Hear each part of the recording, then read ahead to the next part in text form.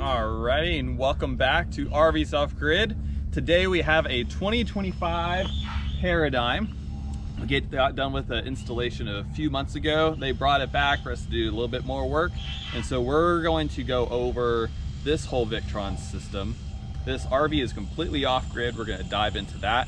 If you watched my last video on whenever I installed my dad's 24-volt Victron system, we're going to dive into a little bit more details on this guy, and this is a 48-volt system. So let's get started. So these owners came to me and they said, hey, we want to be able to run both of our air conditioners at the same time. And so I said, okay, you can absolutely do that. And they wanted a little bit more power than what a typical Victron 3000 watt inverter would get them. So the Victron inverter is a 3000 watt multi-plus 2x120. It does a really good job running one air conditioner, one typical Coleman Mach air conditioner, which takes about 1500 watts. If you started up your second air conditioner, hey man, I want to run both air conditioners because 1500 plus 1500, 3000, we're still good. Honestly, whenever you run both air conditioners, it'll overheat your inverter pretty fast. And so then the whole thing will shut down for a few minutes till you let it cool off. So it does really good running one air conditioner plus all your other stuff in your RV. So if you want to be able to run both of your air conditioners, I always suggest that people get two inverters. So these are the Victron Multi-Plus 2 5,000 watt inverters. Now this system is a 48-volt system, and on my last video, my dad's is a 24-volt system. So we're going to dive into the details of what are the pros, why would you go with a 24-volt system versus a 48-volt system. So we're going to start with our solar panels. It's always a good place to start. Alrighty, so we are up here on the roof and we installed 9 panels, and each panel is 315 watts. And so the reason I really like these solar panels is because you can put them, they don't overhang the roof. They're 66 inches long and 39 inches wide. So it makes it really good to put one solar panel on one side of the air conditioner and to put another solar panel on the other side of the air conditioner. Now, the way I hooked these up is that we have 9 panels. If we just connected them all in series, our voltage would be super high, and our Victron charge controller can only take so much voltage. So what we had to do is that we put 3 in series, another 3 in series, and another 3 in series. Then we put those in parallel and came down with our wire to our charge controller. And so we have the front one, the one right behind that, and that one that are all in series. These 3 are all in series, and these 3 are all in series. Now, whenever, there's a few reasons why we do that in addition to fit the parameters of our charge controller. So whenever you have connect solar panels in series, they will act like one solar panel. And if a shadow comes over one of those solar panels, then the overall output of the entire array of those 3 that are connected drops. And so since we have, air conditioners up here and different things that do cast a shadow on these solar panels, we want to maximize the amount of power that gets put into those batteries. So that's why we broke these up the way we did, so that they're all not stringed up together, cast a shadow, then we're not getting a whole lot of power. So that's why we broke them up. And so let's look at how we actually secure these onto the roof. What we do is we get super strut, and this is super strut. We cut them in 1-foot sections, and then we drill our holes, put die core under that, put it on our super strut piece onto the roof, put lag screws on top of that, and then put die core over that. So the reason is we just want to sandwich in that die core so there's no leaks. And in the 3 years I've been doing this, I haven't had a single person call me saying that their roof has leaked. So I really like this system. So this is our super strut. We also make our own brackets where we get angle aluminum, and these are held together with a super strut nut on the underside and self-tapping rivet screws that go into our panel. Now let's say that you need to service your roof or something like that where you want to get your roof off. There's a lot of companies out there that they just screw these panels just directly onto the roof, put die core over them, send them out the door, okay, we're done. But the problem happens that if you do have a leak or do need to move your solar panel over to get to whatever underneath, then you have to uproot that whole solar panel, like unscrew it from the roof, then you have more holes in there, and I just don't like that personally. But with this system, if you ever needed to move these panels, you just take these self-tapping screws out. Each one is connected with 4 of these brackets.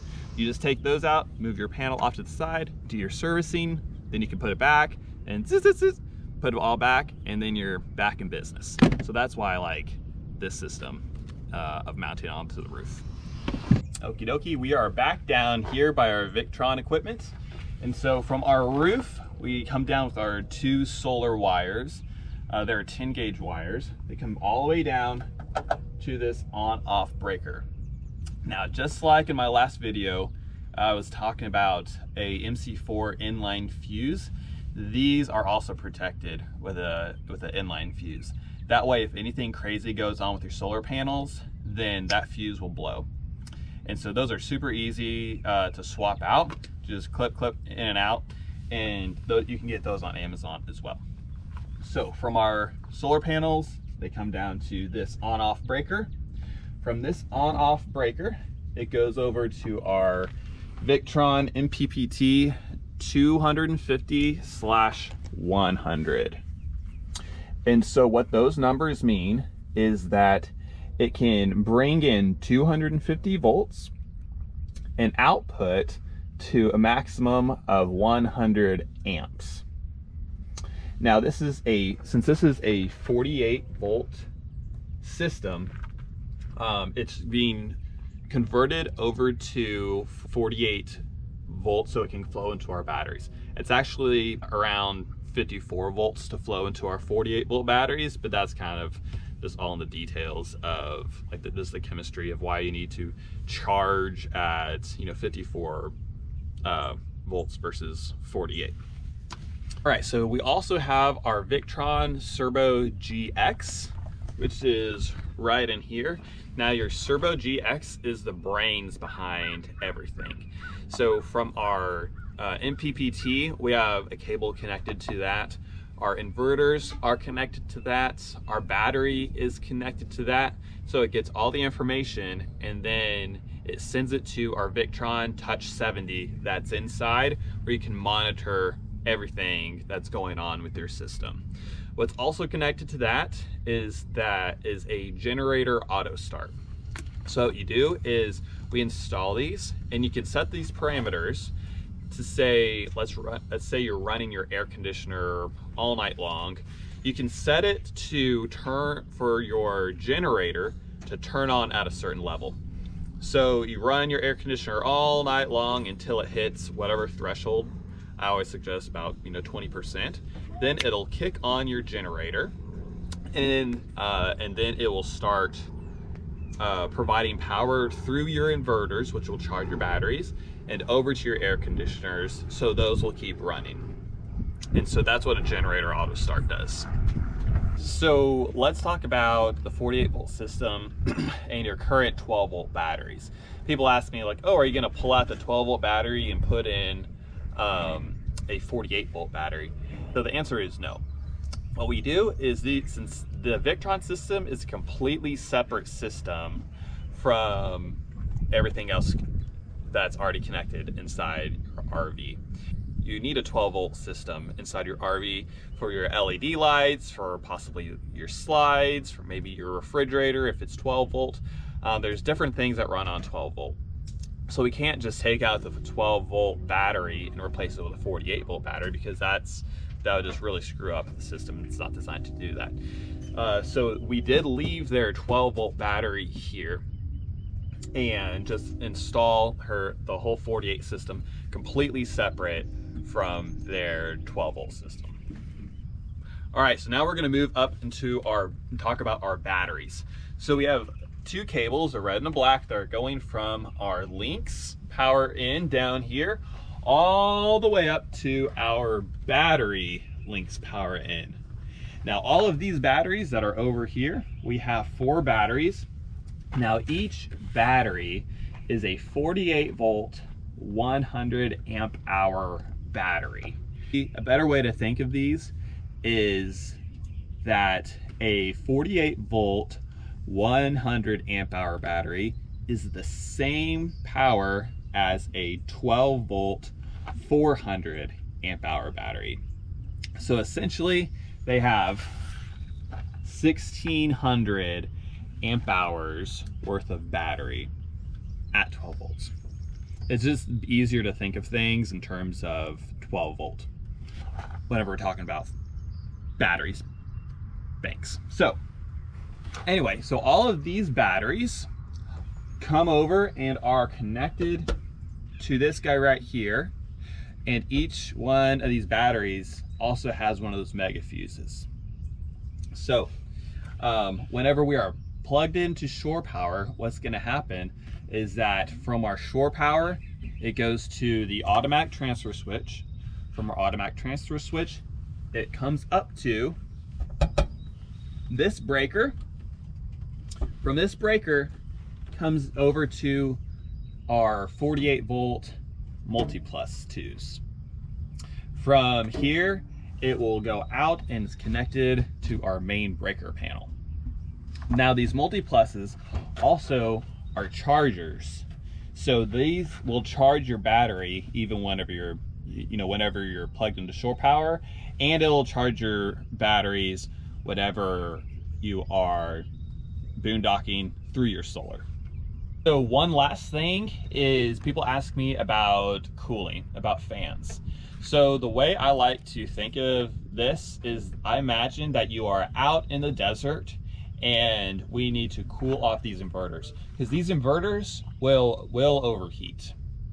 And so if we just have them in a tight compartment with no ventilation, what'll happen is they're trying to keep cool. They'll just keep sucking in the same hot air and puffing out even hotter air and sucking it back in, and the whole thing will just overheat and your inverter will shut down and you'll be totally screwed for a while. So I like to ventilate these as much as I can. So the way that I typically set these up is that I have a vent that is connected from inside, plates into this compartment, and also a vent that goes into this compartment. It'll blow hot air out through this computer fan right here. As if you were in a desert and it's 100 degrees outside, you turn your air conditioner on, it cools down to 70. What's gonna happen with this fan, since it's sucking air, is it's gonna pull your 70 degrees that's inside your RV through this compartment, which is starting to get heated up because your inverters create heat, and then it's gonna get expelled to the outside. And so this compartment should just be about like 10 degrees, like 10 degrees higher than what's actually inside your RV. So if your RV is cool, then this fan will suck in air and keep this solar compartment nice and cool as well. Okay. All right, so 48 volt systems versus 12 volt systems. So the reason people ask me, hey, what are the benefits between a 48 volt system versus a 12 volt system? So a 48 volt system is much more efficient than a 12 volt system. With a 12 volt system, you have to use thicker wire, and it can create heat, and then you lose electricity and efficiency through that wire, and so your overall output, the wattage is going to be lower. with a 48 volt system, your volts are higher and your amps are lower. You can get away with using smaller wire and not create the resistance like you would in a 12 volt system. You also, with the amount of solar that they have up on their roof, you would need about 3 charge controllers in a 12 volt system versus a 48 volt system. We only need 1 charge controller, and each charge controller is about $800 or $900. So you save a lot more money and it's more efficient whenever you go with the 48 volt system. All right, so that's it for this Alliance paradigm and how this off-grid system works. Victron is incredible. I hope this information was helpful for you, and we will see you next time. Yeah, Victron does not sponsor me.